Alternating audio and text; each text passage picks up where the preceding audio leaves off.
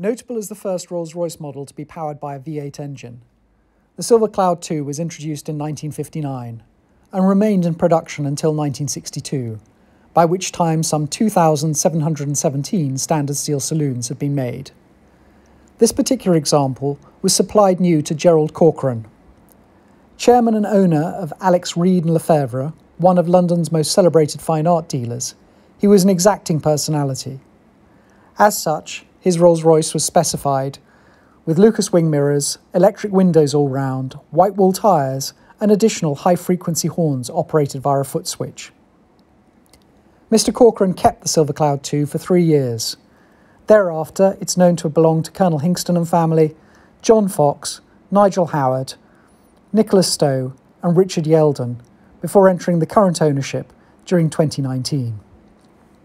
Entrusted to Mark specialist Colebrook of Peterborough for a bare metal bodywork restoration in 2005 and 2006, the same specialist has carried out over £4,700 worth of servicing and improvement work for the seller.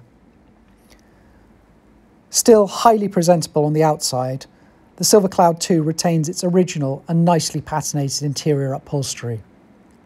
A lovely car.